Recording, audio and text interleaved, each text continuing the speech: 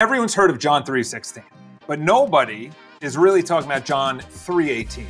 Let me read you John 3:18 in the study notes to the ESV Bible. All right, John 3:18.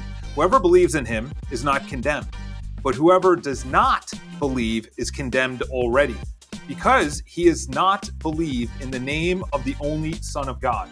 You go down to the study notes of the ESV of the Bible, listen to what they say.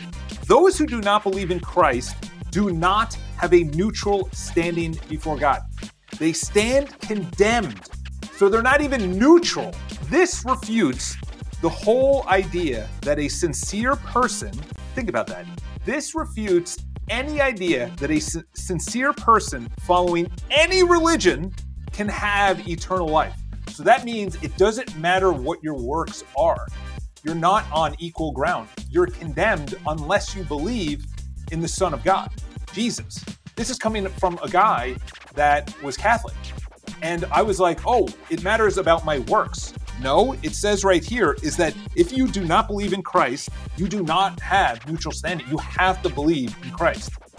What are your thoughts on this?